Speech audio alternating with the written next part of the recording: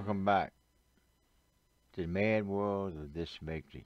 This is chapter 11, the perfect world. We'll be getting into this matter of the perfect world. What is a perfect world? In the movie, The Matrix, in one scene, Agent Smith is describing the first Matrix world used to play out to those caught in it. It was designed to be a perfect world. He said that this perfect world was a failure because people kept waking up from their induced sleep in their pods. The reason was discovered later by the machine that created the Matrix, that the human mind was made to live in a world of suffering and pain. Thus, in the perfect world, they kept waking up, trying to find the suffering pain which was not in the first created perfect world. I've seen this movie many times before, but this night, these comments hit home. Let me attempt to share what it was I saw. It was powerful.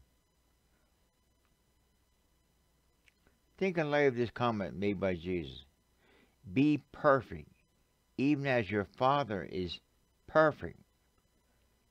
I've discovered in my other study that this word perfect is a view and perspective, not necessarily behavior.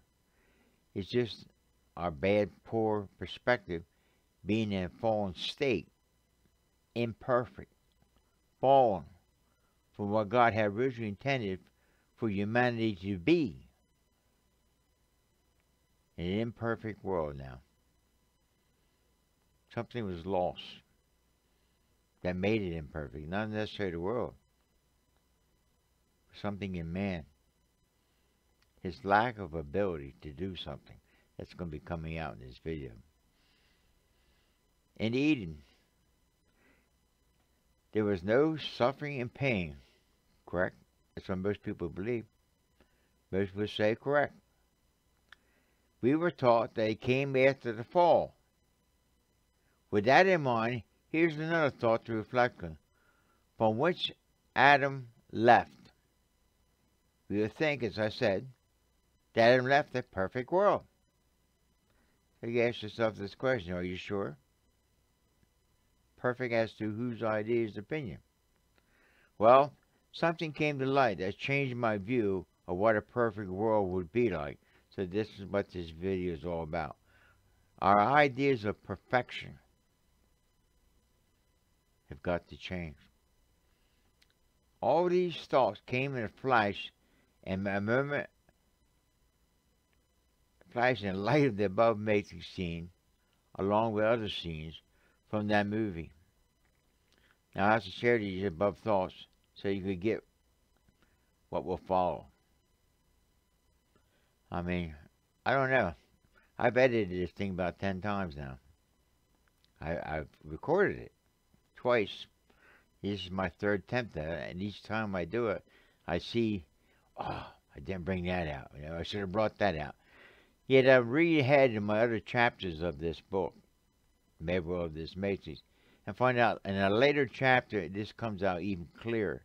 So if you don't get this one, in the next few videos, in the next few chapters, this will make more sense.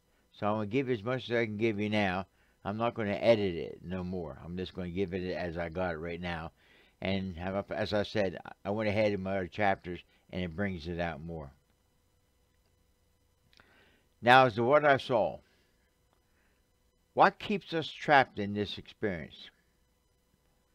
I got a lot of videos on about the distractions of this unreality. The distractions of the cares and fears of this life. The sufferings and pain that we go through. We can get so caught up in that distraction, it keeps us from ever consulting God. But in truth, which is going to be coming out here, all this suffering and pain, according as Paul said in Romans chapter 5, he got so he rejoiced in tribulation. You'd think, what was he, sadistic? he rejoiced in tribulation. He realized that the tribulations, the cares and fears, the suffering and pains of this life, and the experiences of this life was to eventually get us to grope after God. That's the whole purpose. And the book of Acts says that. Why all the divisions of the land and the people, the languages, remember that?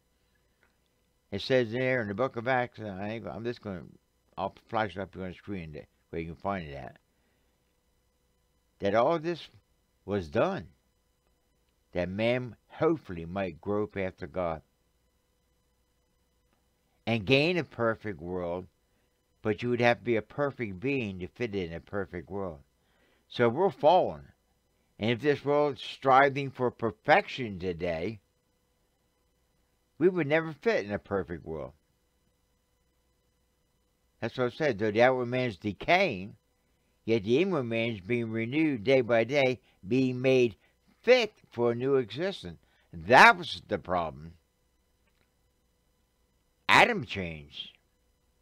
And God had to match the world to Adam's change. Before the fall, Adam was perfect. But after he fell, and his soul cut off his spirit, he became imperfect. You see this expressed in Romans chapter 8, where God subjected the world to futility, or a sense of unreality, because Adam became unreal. He became a rogue soul, cut off from his spirit, cut off from the will of God, and God had to match that soul. Because if he had not, we would have messed this world all up anyhow. No, humanly speaking, we're already doing that. We're changing beings in a changing world, striving to come some idea of perfection, yet we lack that perfection, being cut off from God. It's impossible. Humanly impossible. This world will never find peace that it longs for, or unity, which will be coming out later in these videos, which came out in the Matrix. Man likes suffering, pain. He likes war. He can't live without it. That's all we've ever known. It seems to be the norm. What's normal? Suffering, pain, death, dying, decay. That's all we've ever known. We would not fit in a perfect world with our mind, with our fallen souls. Only in our spirit are we considered perfect, complete, holy. Independent from God, you would not fit. That's why I said the flesh doesn't enter the kingdom of God. So let me pick up where I leave off at. Well, I'll start here. Now to what I saw, this keeps us trapped in this experience. What keeps us trapped in this experience? The distractions of the cares and fears, the suffering and pain, which all came into play because of the fall of humanity brought out in the book of Genesis. The very same thing that the machines, they understood that. They didn't at first. They're trying to create some kind of perfect world. They found out they kept waking up. They don't have perfect beings. The very same thing that the machines in the movie saw as a needed thing to keep people asleep to their true reality. They're fallen beings. They fell away from a true reality, from God, thus engrossed in the created matrix world. The hope of a perfect world would wake them up. See it this way. They, and we today, were to be changing beings in a changing world. They, being changing beings, would not fit in an unchanging, perfect world. They needed this element of suffering and pain to beat the extreme of this boredom. They would be bored. So here's what the machines discovered and what Agent Smith brought out. He called it the primitive mind was discovered by the machines to be the problem with humans. The primitive mind was patterned to pain and suffering, so it could not accept a perfect world. So the machines adapted the matrix to the human primitive mind. People stayed in that world and did not wake up. They thought it was normal. But it matched their personality and character, fallen. But there were those who would seek the perfect world, thus wake up, and then seek to rescue others from this matrix world geared to the human primitive world because of what Morpheus called a splinter in their mind. The conscious, our conscious mind, tries to bring us back to God and the Holy Spirit, awakening the human spirit, to have it wrestle with this primitive mind, to bring us back to our sonship, to who we were before the fall of Adam, before we were manifest as sons and daughters of men fallen. We were to be manifested as sons of God. All this comes out in my other series, the eternality of the human spirit, the first begotten, the new creation. Has been developing this in light of this movie, coming from the Word of God. This movie is just for those who don't want the Bible, don't want to hear about God, Jesus, and the Bible. Well, watch this movie. You see people do that. Apart from God and the Bible, even Einstein saw that. He said this world is really a grand illusion. Though it has a sense of reality, but this illusion is very strong. There's got to be something beyond this fallen world. Whether they accept God or not, it's not real. It could have been something real. So I just stopped and paused this recording. I mean, I'm trying to put everything I got in these other videos into this. I can't do it. I would recommend you go off and view the other videos. That brings this out even more. So let me continue on where I leave off. The primitive mind was discovered by machines to be the problem with humans.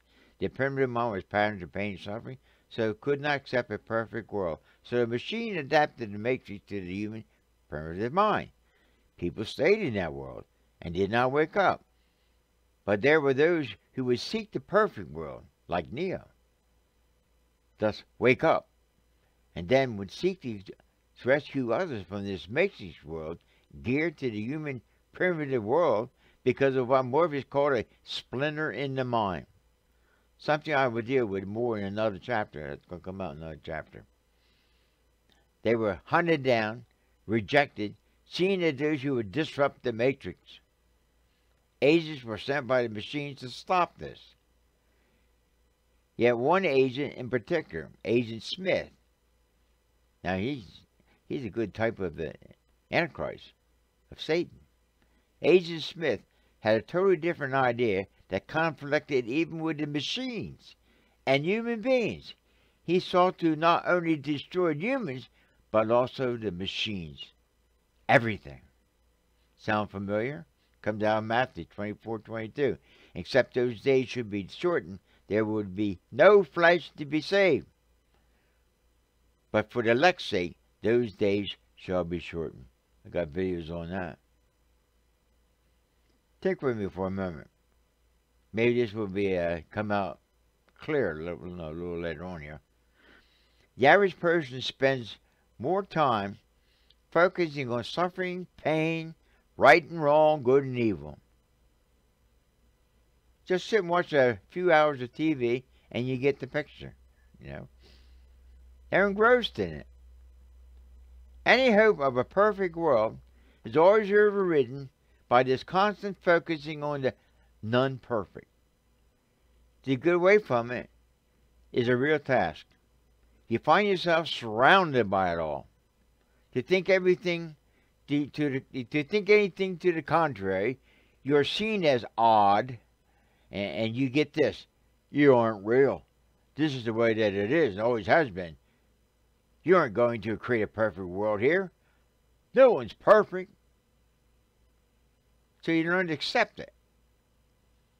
Then you have utopian dreamers. Now go to the other extreme. going to the extreme, thinking they can create a perfect world in a world not designed for perfection. Remember, God subjected this world to futility, a sense of unreality, to match the fallen condition of man, to get him out of this world. Again, something I will bring out more in other chapters. What comes out in my other videos as well. I believe the confusion comes in the use of the word perfect. Remember that? Perfect. Forget the dictionary definition of the word perfect. Not necessarily the definition of the word, but rather more on this on the lines of what this movie was trying to say. In the movie, when they did wake up, here's where the movie breaks down. You have to reach beyond the movie to see what I saw. In the movie, when they woke up and left the Matrix, they did not enter into a perfect world, remember? They went from a Matrix world, a computer-generated world, a virtual reality, plugged into a machine, and when they unplugged them, they would wake up in that ship or in that city, Zion, under the earth, underground, because they scorched the earth and the skies so that the machines couldn't get power from the solar power they were getting from. That's why they put men in pods, created them like a battery, remember? The energy come from a human body and raised men for the source of energy for the machines. Remember that? All right. And so in the movie, they would wake up. Here's where the movie breaks down. You have to reach beyond the movie to see what I saw. In the movie, when they woke up and left the Matrix, they did not enter into the perfect world. It too had pain and suffering. It was only a more real expression of the primitive mind of men. The machines in the Matrix only used it for survival, using the pods as energy packs. Sleeping humans in pods linked to the Matrix world was geared to the pleasing of their primitive minds, the fallen minds of the curse of Adam. Now, what is meant by the primitive mind? It's the sin nature of Adam, the fallen nature of Adam. We all were born with. We see it in the Matrix as well as in Zion, the city underground. It is my belief, beyond this movie in Hollywood, that the original habitat of humanity was only perfect. Now hear this part. And that Adam and Eve, if they had stayed in contact with the true source of power, the human spirit, hooked up to the Holy Spirit and the power of the Holy Spirit, to the Father, if they had stayed in contact with the true source of power, could have dealt with any situation, they would have arrived in this perfect world of Eden. It wasn't perfect. They were perfect, and they were to keep it and subdue it, remember? And the word, God commanded them to keep the garden. It speaks this very thing. Even Eve herself was allowed in this perfect world. They could have kept them out. They had the power. It only became imperfect when by underhanded craft of questioning what God has said, evil got them to cut themselves off from the true source of power. Saying, you got power. You got accumulated knowledge. You don't need to have contact with God. You're eternal beings. Which he didn't know at that time that they were. They had power beyond measure. Adam's power kept him alive for 930 years. Imagine what was in the power pack of his mind. It was only imperfect when underhanded craft of questioning what God has said, evil got them to cut themselves off from the true source of power, God, and to start acting independent, sin from God. They then were unable to deal with what was ahead of them, and now only limited power that would run out, thus bring in death. You see, Adam, and his generation living rather long lives. Adam lived to be 930 years. Beyond Adam's world, in the day after the biblical flood, you can trace how humanity began to die sooner and sooner. Till you reach David, who lived to be 70 years of age. I have addressed this matter at greater length in my book, Rights of the Unfallen Adam. What I shared gives you at least the understanding of what a perfect world was meant to be, only a place to exercise the rights of an unfallen Adam. After their fall, they returned to the world which only Adam and his generation experienced, a world to the extreme, barren, which doesn't say it strong enough. Remember, Adam and his generation were far superior to us today. We would be considered a hothouse breed of Adam in comparison. Because of their superiority, that fallen world was to the extreme.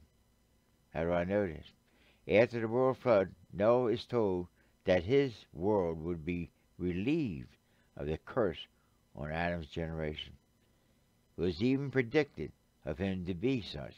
Seasons, for one, return that Adam did not know, along with winds and rain, which Adam's generation also never knew until they had the flood. They found that real quick. There's more to this matter which will come out later. For now, I hope you get the gist of what I saw that night watching The Matrix. So that's the end of that chapter. And I have to get this other thing edited and set it up so we can hear more about The Matrix. Let me see, let's go ahead real quick. Yeah, it's chapter 12. The Spirit searches all things. We'll be dealing with that in the next video. So God bless you. I hope you got something out of this.